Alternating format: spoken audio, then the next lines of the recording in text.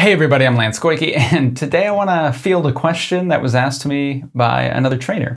And that is, when are you okay with letting your clients work out on their own?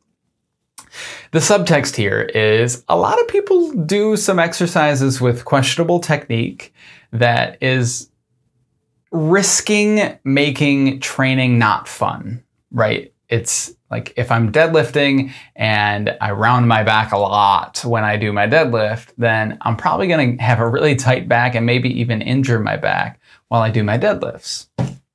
And, you know, maybe not, but probably the likelihood goes up. And so in a case like that, I'm probably not going to say, hey, I want you to do these deadlifts on your own. If you're, totally green, new to lifting, new to deadlifting in particular, then yeah, I might just say, hey, how about you table this and we'll go over it again next time.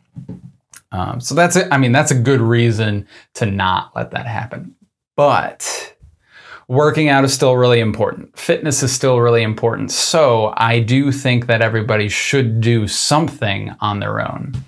And in a case like that, I might just say, hey, go on a cardio machine and do some sort of continuous exercise. Maybe you do some interval work where you push really hard for 30 seconds and then you pedal really easily for a minute and a half.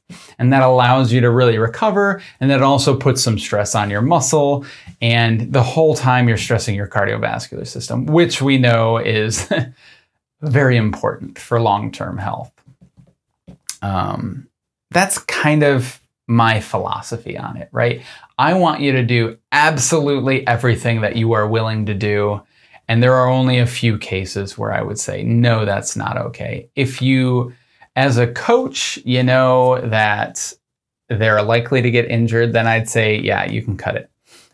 For the most part, if they do some squats and they fall forward on their toes a little bit, it's okay to do squats, okay? Just say, hey, when you get tired, you're going to fall forward onto your toes. What I want you to do is make sure that you're driving through your heels on every set of your squats, okay? Especially on that third set, because I know you like to relax on that third set. That's when it gets really hard and you start to lose focus. So make sure you stay focused on that. You just give them a directive so that they can coach themselves. And I think that's a really important lesson for everyone to learn, that they can do these things on their own. They just need to hold themselves accountable a little bit. Hopefully that helps in deciding when to allow your clients to exercise on their own.